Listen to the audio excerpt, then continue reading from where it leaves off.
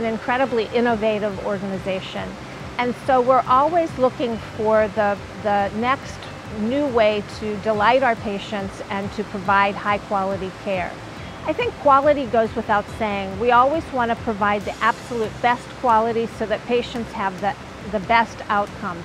So nationally, we've seen many disasters strike hospitals across the country. And it's really important to have backup power, backup services available.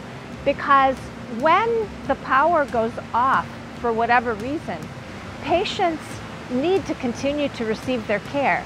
We still need to monitor them. They still may need to be on a ventilator to help them to breathe. And patients will die if they don't have that backup power available to them.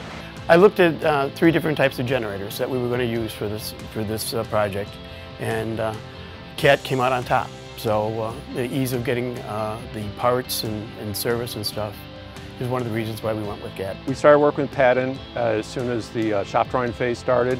We met with them several times to go through the shop drawings. It took about 2 or 3 months to get all the shop drawings approved and everybody understand what's going on with them. And then during construction, Patten, we worked with Patten and had several conference calls, especially for the paralleling gear, for the protective relays that are required for it to try to get everything configured so it would work both for Patten and also with our downstream protection. Paralleling gear for the protective relays that are required for it to try to get everything configured so it would work both for Patten and also with our downstream protection. Special considerations were done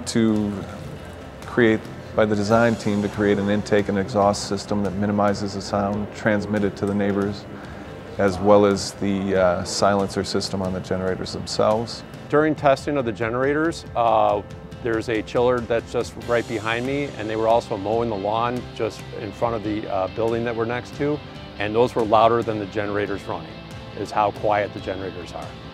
The way we're using them right now, they've been running fine. We haven't had a problem. We haven't had a major outage or anything like that.